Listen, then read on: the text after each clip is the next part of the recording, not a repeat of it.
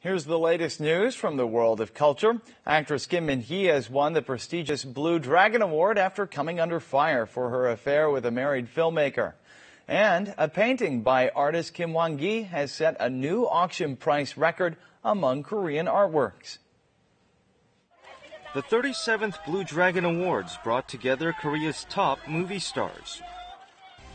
Competition for the Best Lead Actress Award, a highlight of the ceremony, was especially fierce among highly recognized nominees lauded by both viewers and the jury. The award went to actress Kim Min-hee.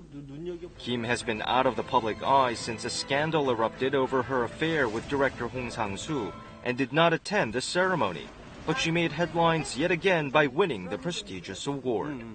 While some say she deserves the award for her excellent acting skills, others argue that she has become an embarrassment for causing the scandal. This painting by artist Kim Whan-ki has been put up for auction at Seoul Auction's latest Hong Kong sale. It had drawn attention even before it was presented, as it stands more than 2 meters tall, features a rare yellow color, and was drawn during the New York period of the artist's career, widely considered his best. The painting has been sold for 41.5 million Hong Kong dollars, or 5.3 million US dollars, surpassing the estimated price. That's the highest auction price to be recorded by a Korean artwork thus far. The previous record was set by another Kim Whan-ki painting back in June.